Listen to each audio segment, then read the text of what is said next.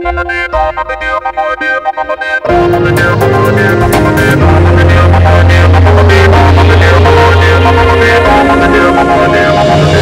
India Hangout Concepts. A 14-year-old boy, Ahmed, was arrested by the police in Texas, USA for bringing to his class a clock that he made himself. The clock was suspected to be a bomb and Ahmed was handcuffed, arrested and interrogated by police officers. Now, the arrest was noted by none other than President Barack Obama, who actually sent him a tweet. And this is what the tweet said. "Cool clock, Ahmed. Want to bring it to the White House? We should inspire more kids like you to like science. It's what makes America great." Now, India has not seen a clock moment, but has surely witnessed an event that would be recorded for posterity. A man was murdered by a mob in Dadri in Uttar Pradesh for allegedly storing brief in his refrigerator. The reactions to this murder have been severe and varied. Given the communal overtones of this act, should the government, or more specifically the Prime Minister, be reassuring members of the Minority Committee that they should not be worried, or that he does not condone it, as his silence is being interpreted to be? Or should he be saying anything at all, since this is a local law and order issue and not meriting a response from a Prime Minister? But Obama, who Prime Minister Modi addresses by his first name as Barack, did respond to the clock incident and then a school shooting incident later. The question, what should Prime Minister Modi be doing now? Let's look at footage first from the school incident.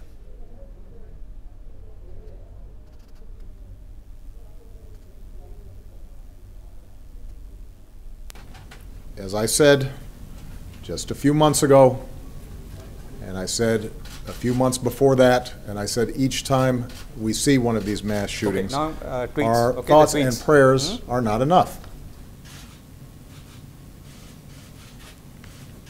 It's not enough. It does not capture the heartache and grief and anger that we should feel. And it does nothing to prevent this carnage from being inflicted someplace else in America. Right. So that was the US President Barack Obama responding to the school shooting in Oregon in the United States. Now, Prime Minister Modi has also responded on law and order issues in the past, both in India and outside. So let's look at a few tweets which have come from his account. He responded to a stampede in Rajamundry. He talked about, he conveyed his condolences. Then let's look at the next one. He talked about an attack in Karachi on a bus, where he said that he was deeply saddened and he condemned the act. Then he talked about the two rapes in Hisar, Haryana and Nadia in West Bengal, both in the month of May this year, where he expressed concern. So this was fairly local law and order issues. And he also conveyed his condolences to families in the Bihar stampede in which happened earlier. Right. So this is the backdrop to our discussion. The question, however, we are asking is not so much about what happened in Dadri or whether the conditions that led to it. That's a different discussion. What we are asking is, should the Prime Minister of this country be responding and to issues like this, and particularly in this issue, and conveying a sense of understanding? So let's start with our guests.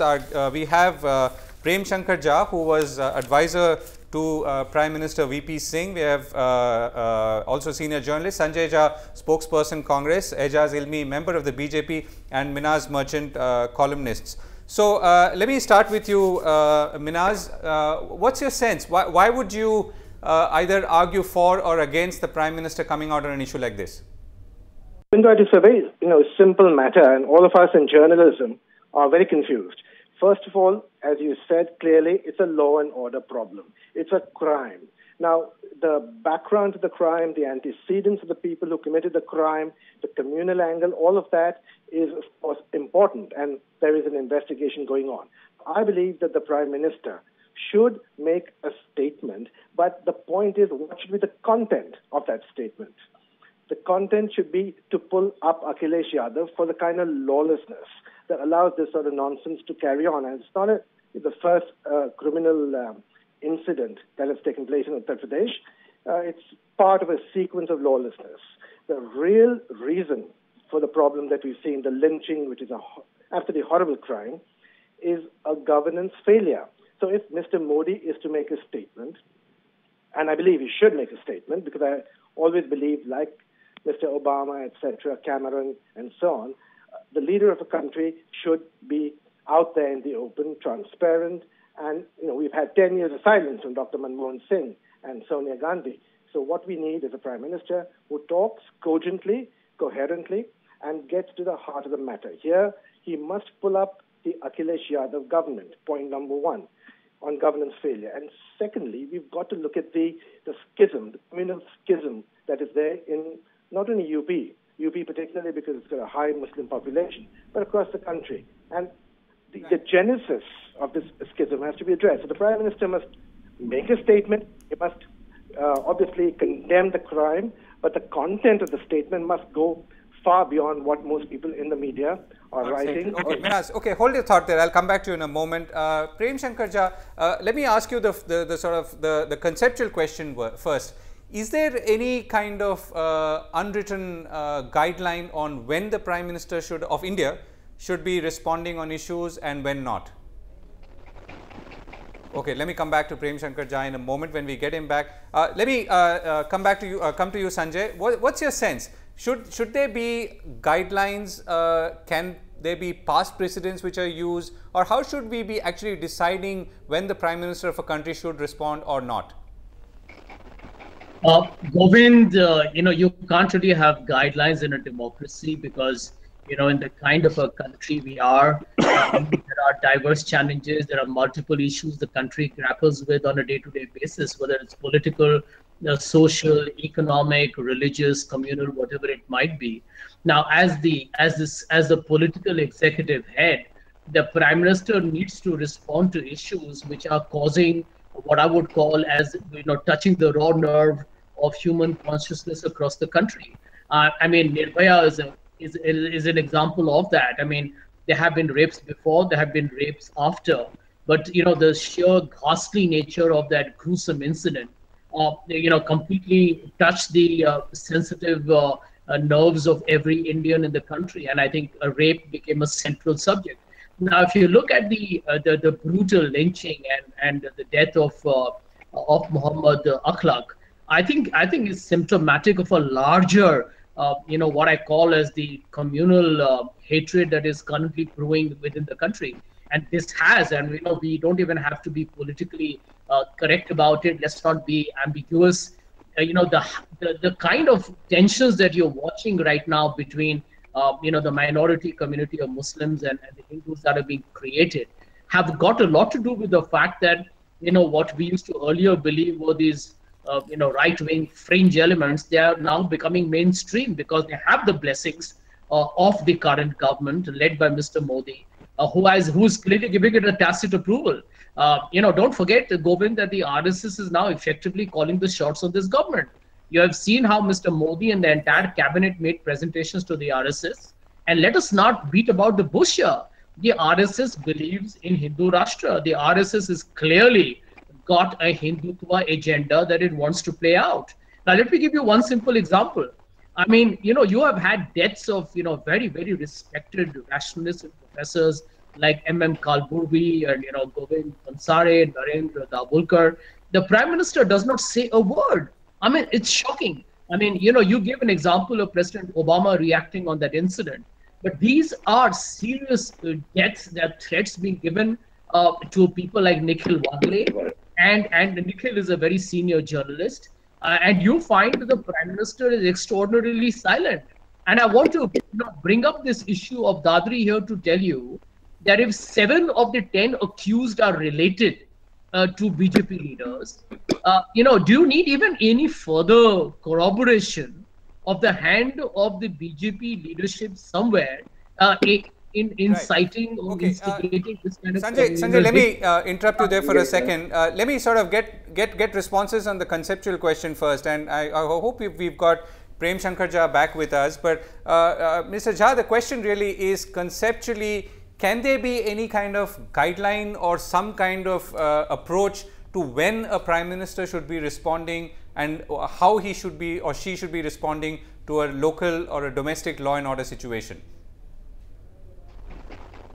Yes, there is one guideline. It's very simple. every good politician has it, which is what really shocks me at Mr. Modi's silence. That guidelines line is instinct and heart. You don't have a heart, you don't have an instinct, you don't have, sort of affinity with people, you shouldn't be in politics. And Mr. Modi has shown he's a great orator, and he has been a good administrator in Bihar. We have yet to see any results in the but some of them are coming. But on this issue of the Hindu-Muslim issue, he has shown no heart at all.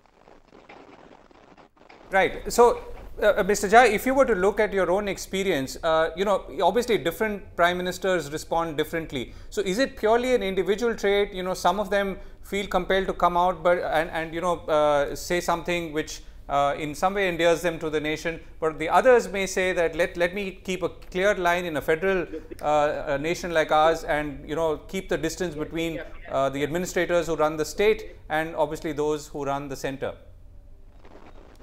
Yeah, can I sort of try and answer this? Look, you're actually going right off the track, if I may say so. What's happened is not in one village. It's part of something that's happening all over the country. I was in Bisara yesterday. I spent the whole of yesterday there. I have seen the house. I've seen the family. I've seen the villagers outside. I've seen the police bandobast. I've been involved in it. I've been part. I've been pushed around. Let me tell you one thing. You take one look at Akhlaq's house. There is no way at all, a calf could have been even brought there for slaughter, let alone slaughtered. It's in the middle of the village. It's on a right angle bend of 2 lanes, and there are Hindu houses on both sides, stretching for half a dozen on each side. You cannot bring. Then you bring in a calf for slaughter. You think the calf is going to be sort of sitting there and you're waiting to be slaughtered. You have to do something to it to make it silent and then kill it. What do you do with the blood? What do you do with the offal? What do you do with the skin? What do you do with the skeleton? Now, I know from the superintendent of police there, firstly, that all they've found is the head of a calf and a bit of a leg, which they cannot identify whether it's a goat or a calf, and they've sent them all to the forensic thing. No skin has been found. No skeleton has been found. Right. Nothing else other than this. And this is actually precisely what slaughterhouse waste is. The head and the trotters at the bottom. Now, please understand, another thing, 5 days, it took 6 days before, after Bakrid, for this rumor to start, and for those the so-called calf's head to be found. It's just simply not convincing to me. And just about the same time, on the 30th of October, in another village in Uttar Pradesh, you find that exactly the same thing has been done. Someone wearing a burqa throws beef into a temple, and then when he's apprehended and they pull off the burqa, they find that there's a man inside, who turns out to be an RSS activist. Right. This okay. is what is happening. Right. Let me come back to you, Mr. Jha. So, Ijaz, can I bring you in here? We haven't heard from you. What's your sense? I mean, as someone who's representing the BJP here, would you like your leadership to be more vocal at a time like this? Heart and instinct are the two words that Mr. Prem Shankar Jha used. Actually, I would love to be vocal. Please come out and say something. Condemn this. No, I've been on many shows on this horrifying incident in Dadri. In fact, 5 days back when it happened, I was the first one, probably on NDTV or something. And I came across that it's a crime against humanity. There's no, you can't replace constitutional democracy with mobocracy. It's a crime against humanity. Any mob violence or lynching is not part of the civic discourse of our country. And I've come out very strongly. And a lot of my other spokespersons and senior leaders have said so, like Mr. Rajnath Singh and Mr. Arun Jaitley. Yes, there have been sensitive, infuriating remarks made by leaders across the which I condemn also. And it's a time to live. It's a time to start the healing process. The communal divide allowed to fester and enhance and be enhanced. Having said that, my friend Mr. House spoke about the Prime Minister's silence on various issues like Mr. Kalburi, Mr. Pansare. Well, I firmly believe that in the polity that we have, there are a lot of law and order issues which are best left to the different states and state chief ministers and the state administration to address. I don't want to join the issue. Well, yes, the Maharashtra police did arrest Mr. Samir Gaikwad, whereas the Karnataka police, after 55 days, is yet to arrest Mr. Kabilers, which is a gross. I won't say who's in power in Maharashtra and who's in power in Karnataka. I don't want to politicize this issue, which is already festering in the domain. We have media information, we have social media information. Even passing judgments or comments which are insensitive, they cannot replace actual constitutional legal provisions of justice that have to be done after a painstaking investigation. Ijaz, my question is fairly straightforward. If anybody from the BJP Ijaz, I am asking, linked to this, the party will take action. But we are very confident that justice must be done for the person I have a who straight question. And his family. Ijaz, my question, I have a straightforward question. Should your leadership, i.e. in this case, I know some of the readers have responded, should the Prime Minister be responding on an issue like this? That's all we are asking. We're not getting into the merits of the case or the murder or the lynching in Dadri right now. I mean, there have been a lot of discussions on that. All I want to know is what is your position on whether your Prime Minister should or not respond on an issue like this? Whether the Prime Minister should respond on this issue. I think it's best left to the Prime Minister himself to respond onto which issue he should respond to.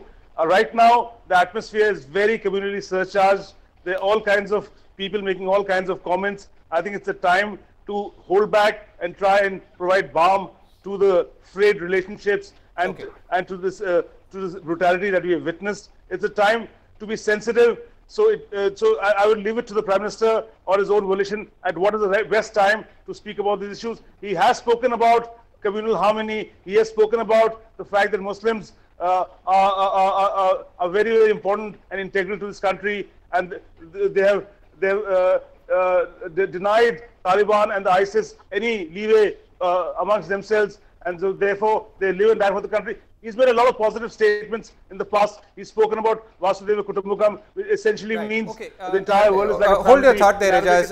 Minhas, let me come to you. So, 2 points. So, one is, Prem Shankar Jha talked about heart and instinct, and that's what a leader of a nation like this should use or summon in a situation like this.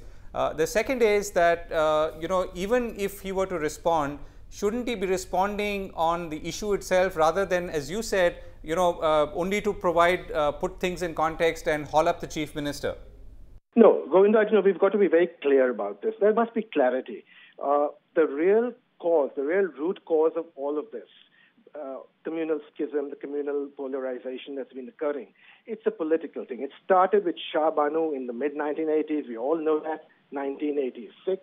It continued with the Ayodhya locks being opened, and then there was the Babri Masjid thing. The cycle of communal frenzy has continued, and people like Rajiv Gandhi, on whom I've written a biography, people like Rajiv Gandhi and others who followed him realized very quickly that it paid political dividends, and therefore every political party has used this sort of communal polarization to get political brownie points and to win elections. Now, this particular incident is horrific. There's no two ways about that. The Prime Minister should speak about it. I have publicly said so in my tweets about 4 or 5 days ago, which doubtless you've read, in which I said that the Prime Minister should make a strong statement. But the point, Govindraj, is what should he say? Just saying, oh, this is a terrible crime and I condemn it is not enough, because that's stating the obvious. The sun rises in the east. Of course he should say he condemns it. He should say that, his heart, his instinct, all of that cry out for the victims and the family. But he must go on to address the root cause, which is appeasement of the minorities. Now, I'm not a Hindu, so I can talk from a position of complete neutrality.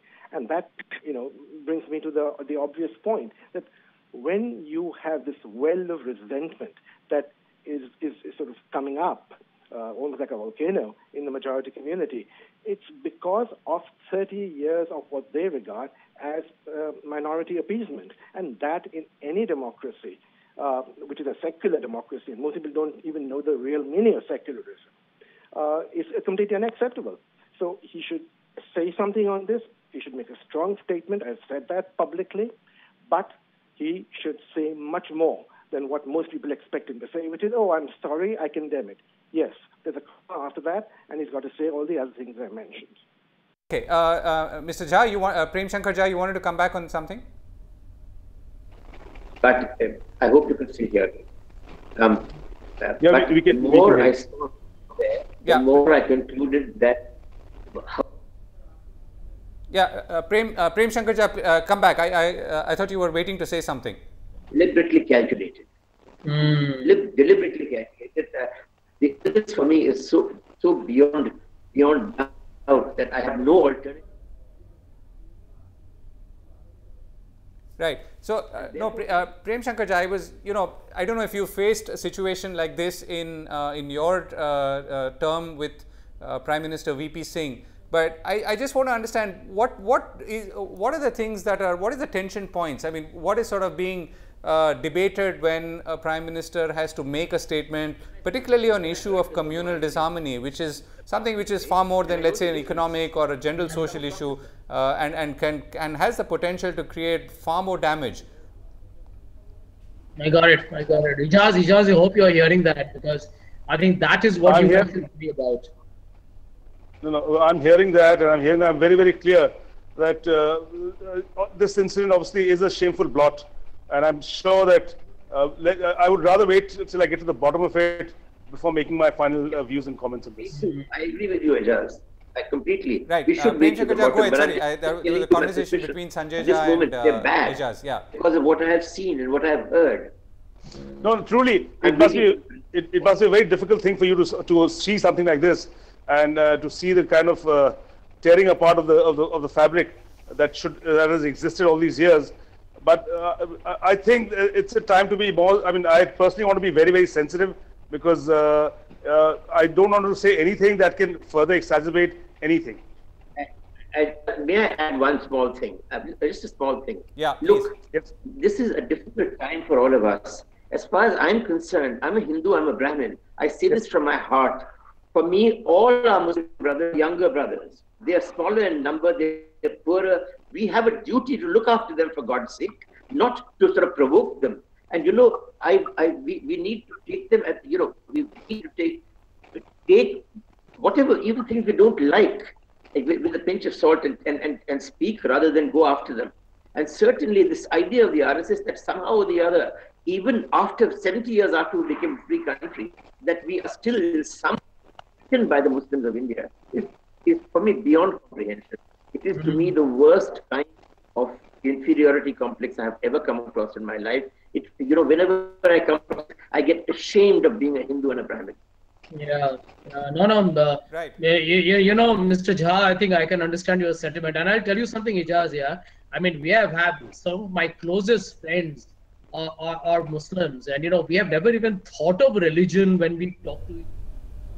Right. Yeah. Sanjay, go ahead. I mean, let's wrap up. We're running out of time. To come back to our primary question, should the Prime Minister be responding on an issue like this? And we were obviously trying to understand what and how do you define the magnitude of that issue. But I think that part, there has been sufficient discussion. Your last comments, Sanjay?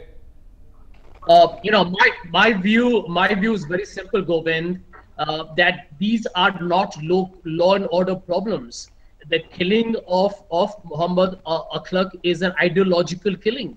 Is based on a morbid hate created out of some kind of a distrust of another religious community. So this is a law and order problem happens when there is something which is based on something where there is a definite disorder. This is not disorder.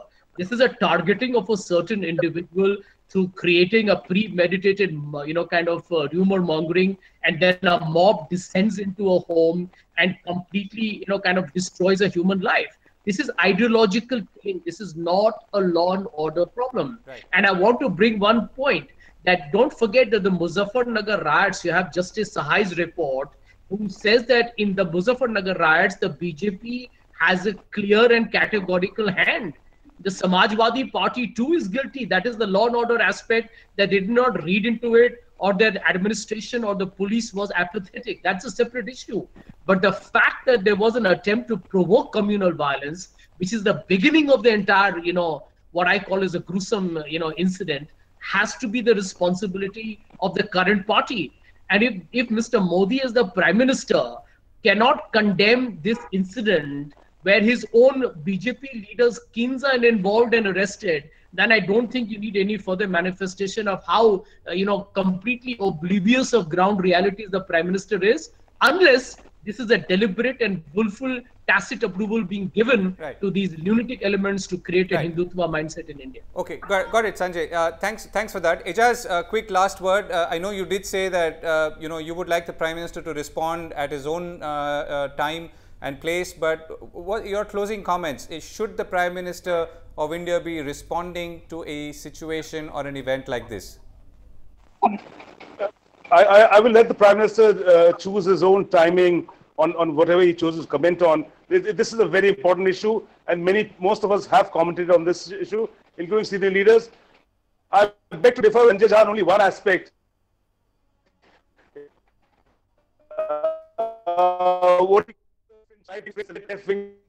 Any kind of fringe in this country which believes in secular democracy and believes in communal harmony. I still have faith in this country that a large section still is the mainstream, and a fringe will always remain as fringe. Right. Okay. Prem Shankar Jha, your last word. I would just like Mr. Modi to shed his ambivalence and not do what he said. He says he's a follower of Swami Vivekananda. So am I. But then why are our views so different from each other on the ground? That's all I want to know. All my life I have been that. My father has been that. I got all Vivekananda's writings in my house. I heard him when he talked about his interactions with Obama over Swami Vivekananda's speeches in Chicago. And I was touched. I was really touched. I would like him to come out and say, look, the Muslims are our brothers. Whatever else happens, this has to stop. Right. Okay. The very poignant statement from Prem Shankar Jha. Minaz, last word to you. Yeah, Govinda, as I said publicly, it's there on social media. I believe the Prime Minister should make a strong statement on this particular incident. But what he says is as important as the fact that he should say something. He must condemn, he must give succor to the family, etc. But you cannot just stop at that. You have to give context, and you have to pull out the UP government for this whole, communal schism which has been a leitmotif really of the UP government over the past decade. So you've got to give context, you've got to give history, and the entire incident has to be condemned. So yes, he must make a statement, but what he says is as important as the fact that he should say it. Be made. I think that seems to be the consensus amongst all our panelists from all sides, and the important thing is that there should be an attempt to create a sense of living together and a sense of harmony, which clearly seems to be missing at this point. That's all we have time for on India Hangout Concepts. We'll be back very soon. Thanks for watching.